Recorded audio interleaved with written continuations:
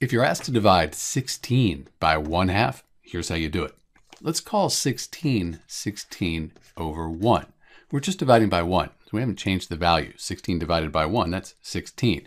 But this helps us when we do our division.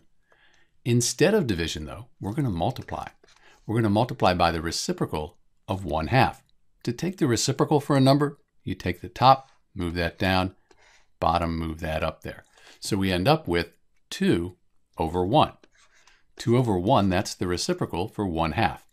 Now when we multiply these fractions, we multiply the numerators, then the denominators. That'll give us our answer.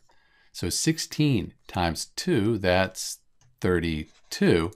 And then 1 times 1 is just 1. So 32 over 1 is 32. So when we divide 16 by 1/2, we get 32. If you multiply 32 by 1/2, you'll get 16.